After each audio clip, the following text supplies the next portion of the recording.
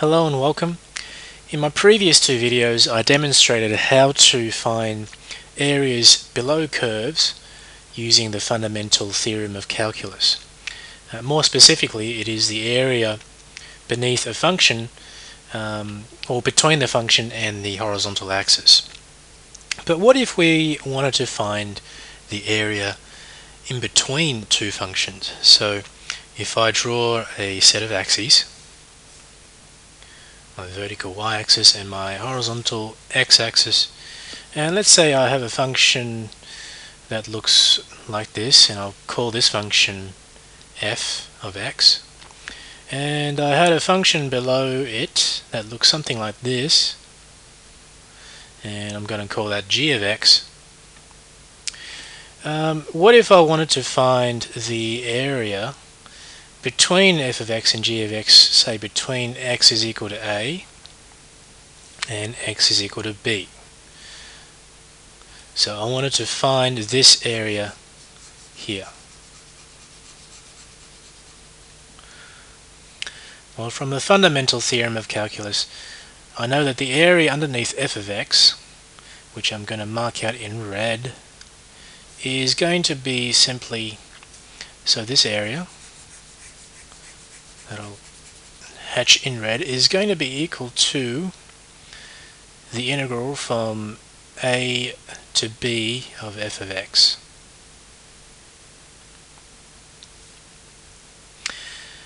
And also from the fundamental theorem of calculus, the area underneath g of x, which I'll mark out in magenta,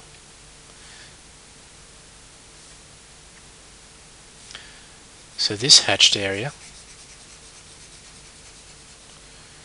is equal to the integral from a to b of g of x.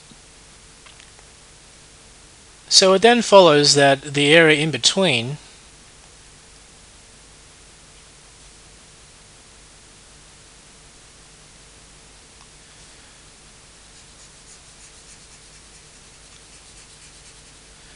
is simply going to be equal to, so the area in between is simply going to be equal to the first integral, the integral of f of x, minus the integral of g of x. And I don't have to write these two integrals separately, so I don't have to perform the integral twice. I can actually combine these integrals. So I can write this as the integral from a to b of f of x minus g of x with respect to x. And this is precisely how I would find the area between two curves. So let's go ahead and do an example. Here I have two parabolas, one positive and one negative. The negative one I'm going to call f of x, and its equation is 5x minus x squared. And the positive parabola I am going to name g of x, and its equation is x squared minus 3x. And these parabolas intersect each other at the origin and at a point A. And there are two parts to this question. First, I want to find the x-coordinate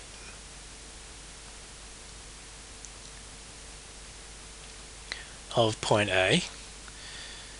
And the second part, I want to find the area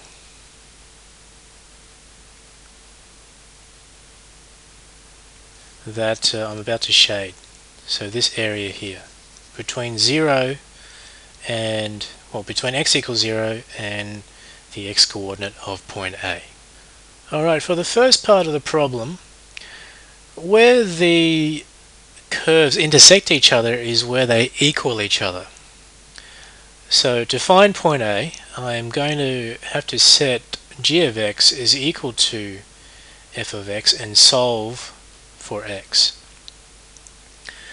So if g of x is equal to f of x, then x squared minus 3x is equal to 5x minus x squared. And if I take everything to one side, so let's say that I take all of the terms from the right hand side over to the left hand side, I should end up with an equation that looks like this. So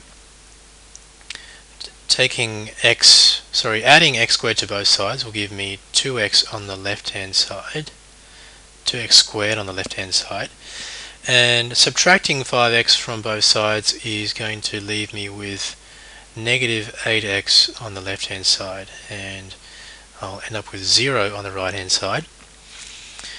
And on the left hand side I can factor out a 2x, which will leave me with, inside parentheses, x minus 4 is equal to 0.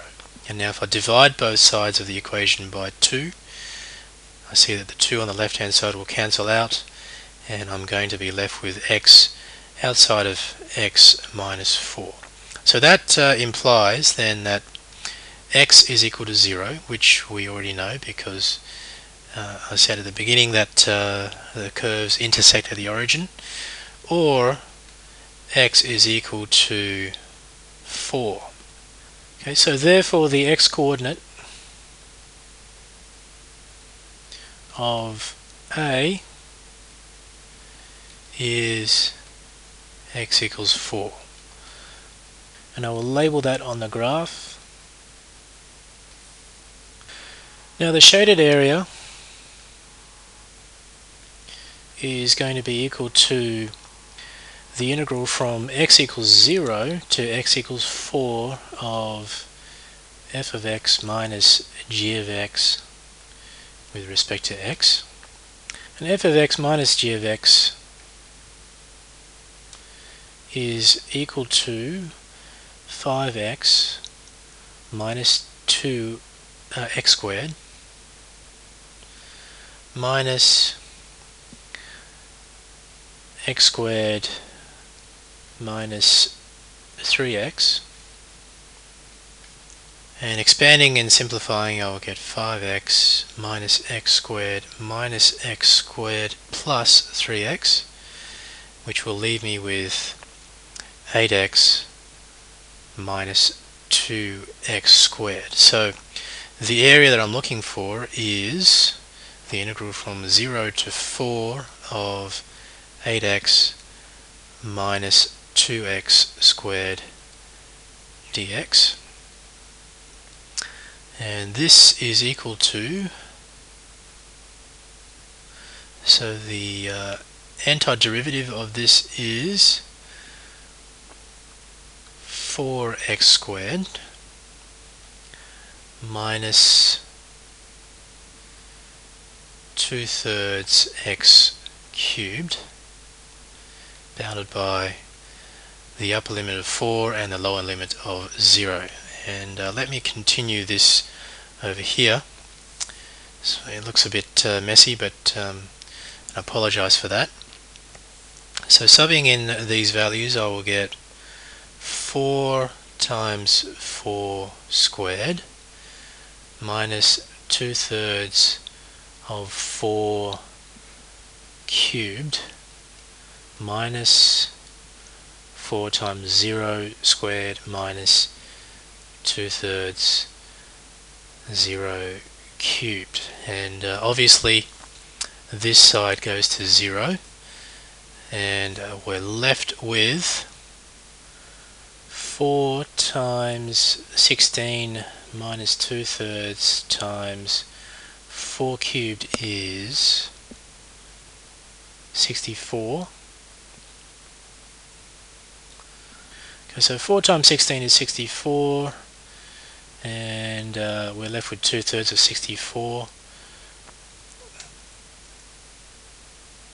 So in reality we have 1/3 of 64, which is equal to 21 and 1/3. So the shaded area is equal to 21 and 1/3 units squared. Alright, I hope you enjoyed this tutorial. If it has been helpful, please give me a like, and I'll see you in the next video. If you are currently studying math, please feel free to subscribe to my channel for future videos that may help you on exams or assignments. And as always, please feel free to ask me any question by commenting on any of the videos that you've seen. Thanks for watching, and I hope you've learned something.